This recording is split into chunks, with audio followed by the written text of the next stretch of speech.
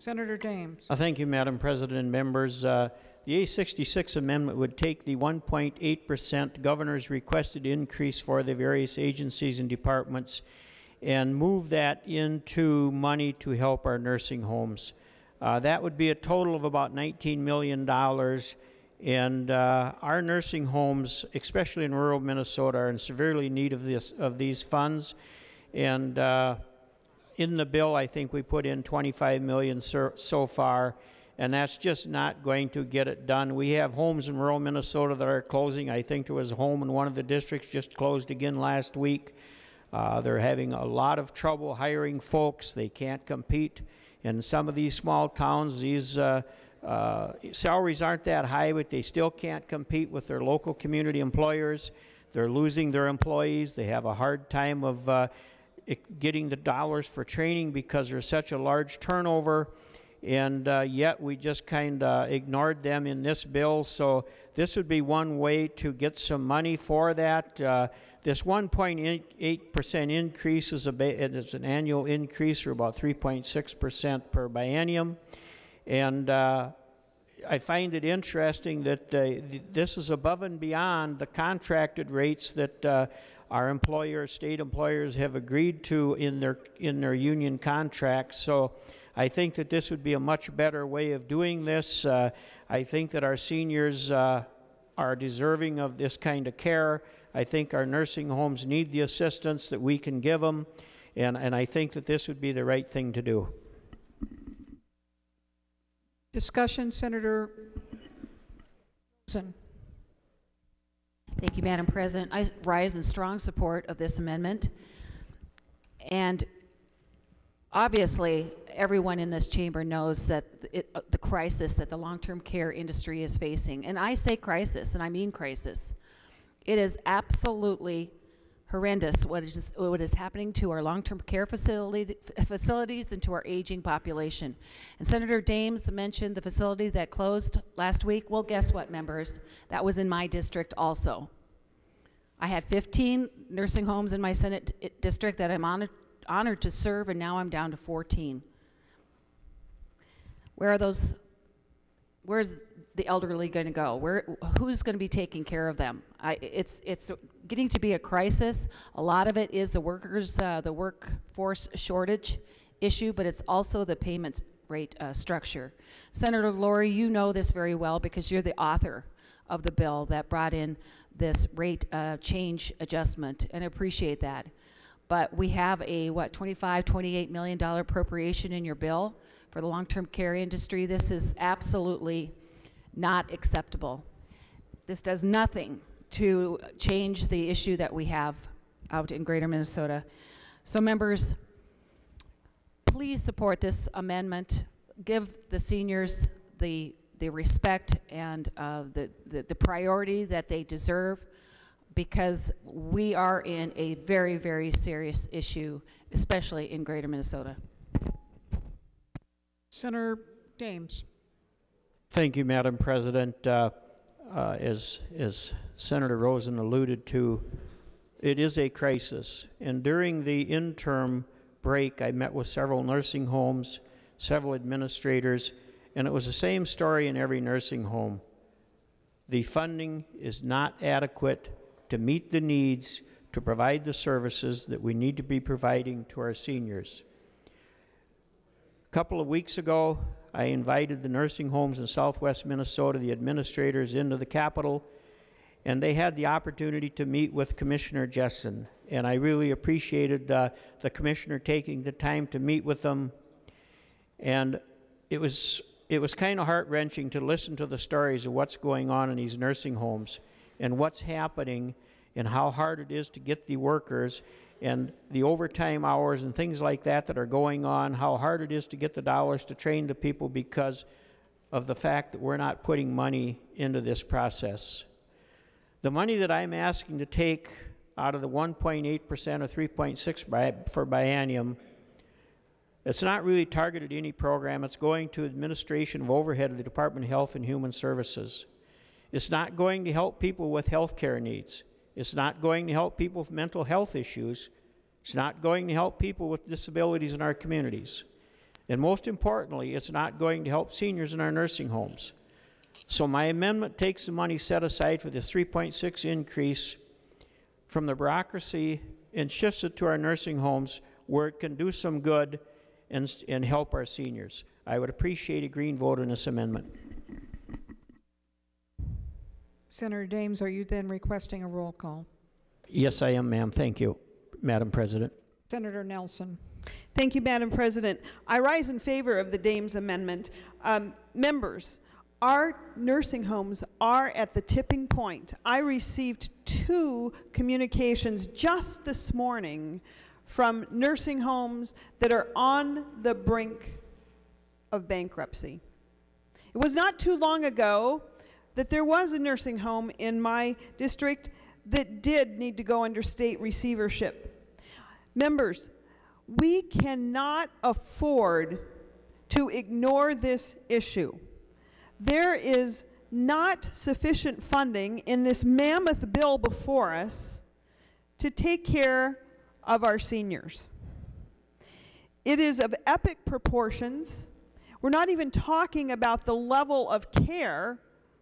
We're just talking about trying to keep the lights on, keep enough nurses and assistants there to care for our loved ones.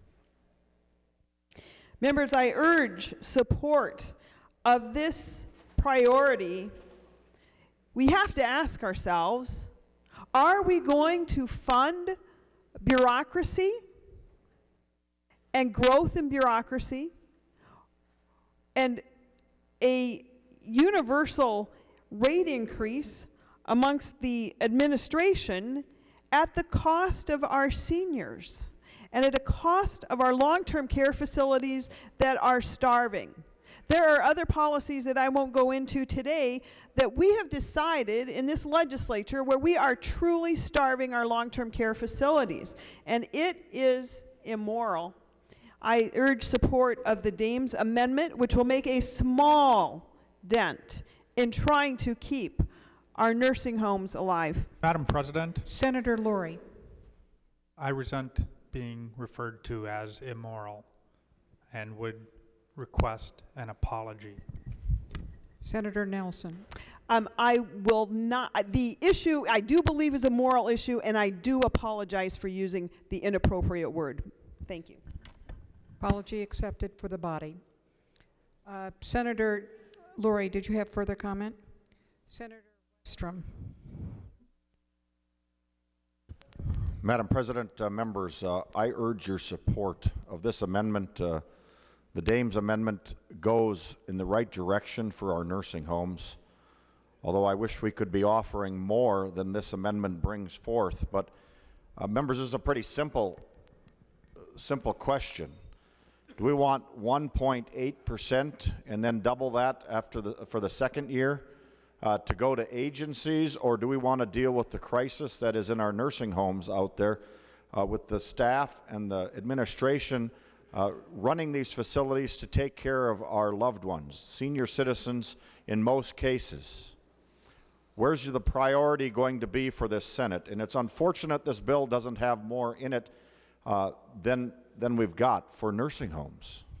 That is one of our core things to fund.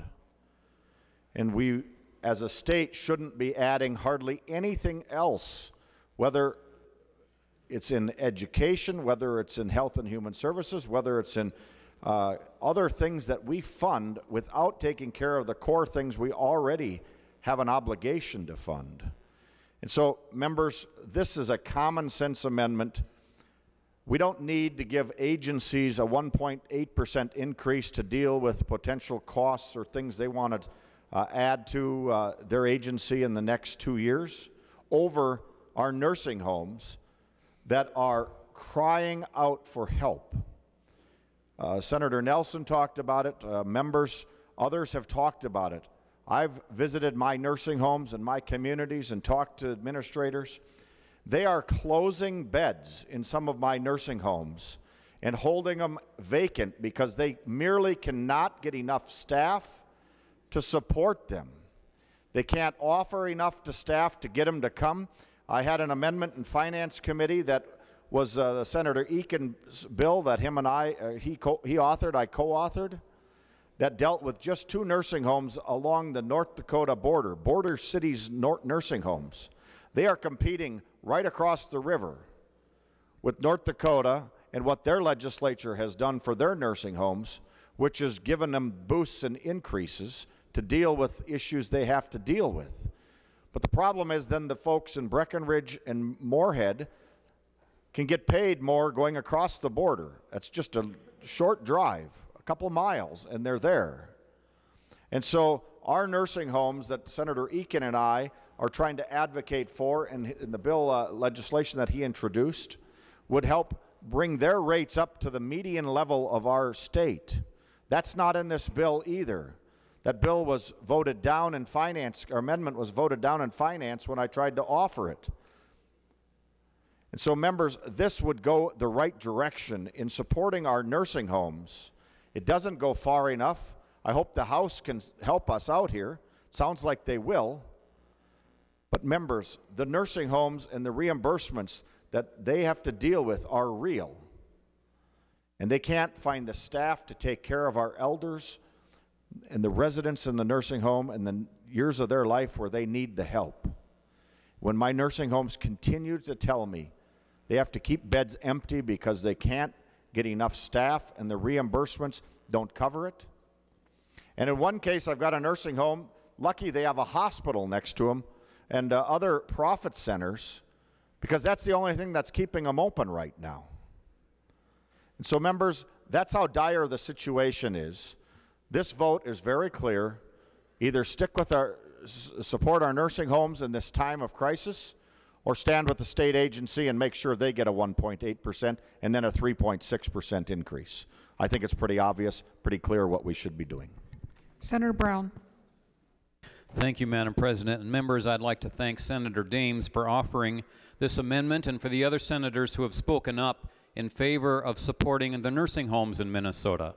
Members, our bureaucratic administrative costs, our bureaucracy in Minnesota is not going to fail. It's not going to go in the hole if they don't get this money. Many of our nursing homes will. They're struggling, as other senators have described. This money can help keep them afloat.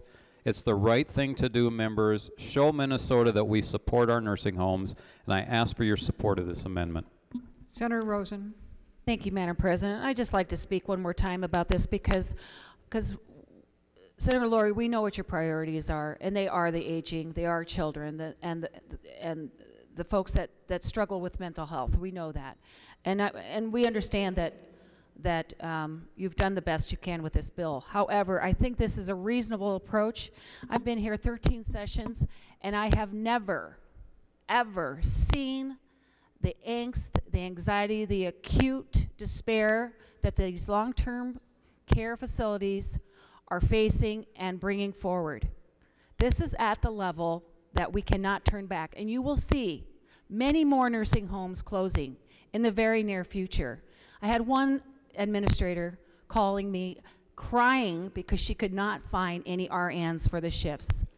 We have done absolutely everything we can in the long-term care industry to somewhat mitigate this issue for years, whether it was critical access or some kind of extra funds.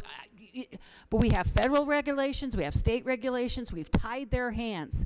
They need a rate increase, plain and simple, to be able to keep and retain these workers, because they are leaving. They cannot be paid enough to stay in the nursing homes, and there's basically just a shortage. So members, I am very nervous about what's going to happen to our aging. It is a priority. I know for every single one of us here, the bill that you had, Senator Laurie, brought the greater Minnesota rates up to what the Metro are, made some adjustments. I think that's very reasonable. This is a way we can at least bridge that gap and provide some relief for our industry. Thank you. Senator Senjum. Thank you, Madam President. I just briefly want to rise and sing to this chorus a bit. I think we all know where we are with nursing homes and that issue. extremely important. I often say the role of government is to do for people that which they can otherwise do for themselves, and folks in nursing rooms can't do for themselves, and so we need to be there to help them. We've heard about those that are on the brink of closure. We've heard about those that really can't even hire staff. I know in my own community, you can work in a fast food restaurant and earn more money than you can frankly earn if you work in a nursing home, and we know how important it is for nursing home to have good people. We need to do this. This is literally on the point, I think, of desperation. It's terribly important that we pass this amendment. I'd certainly urge all members, again, to think long and hard and push a green button on this one. It's just that important. Further discussion? Seeing none. Madam Secretary? President.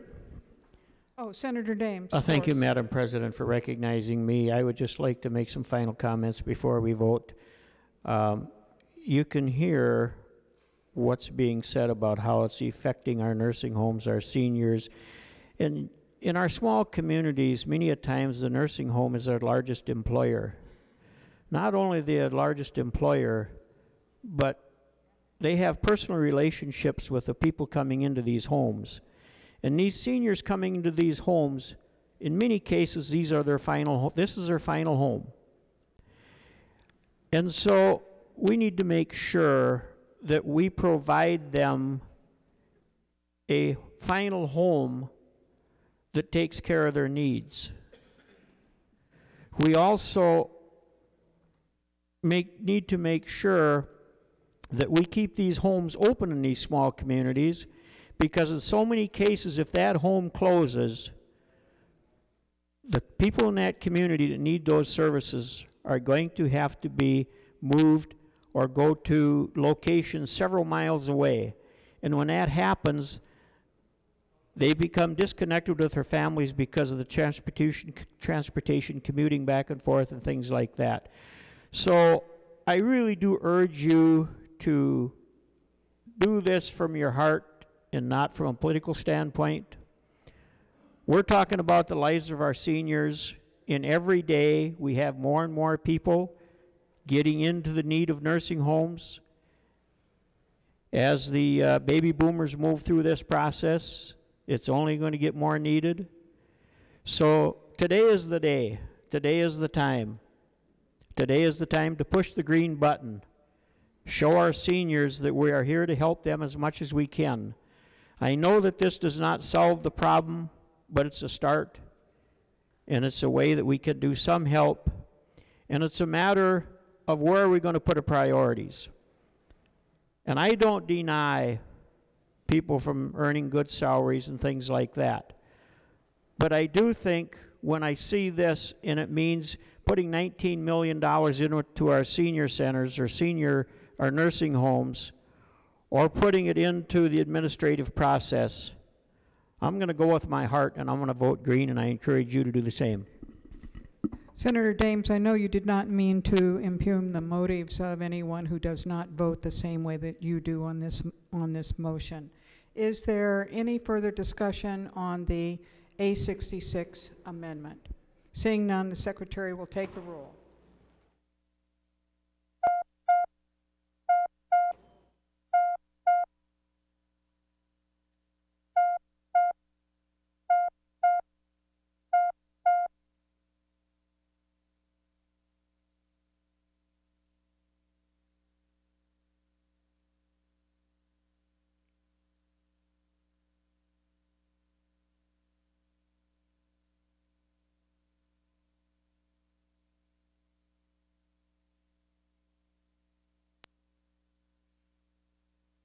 Senate is under call. Members will please vote.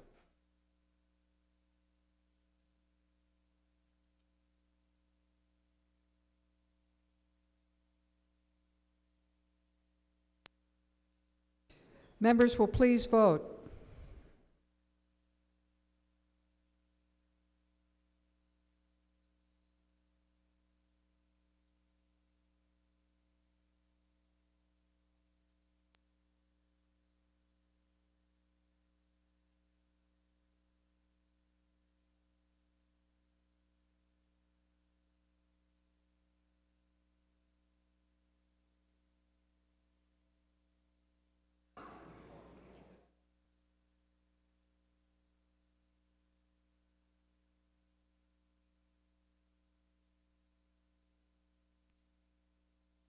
Senate is under call.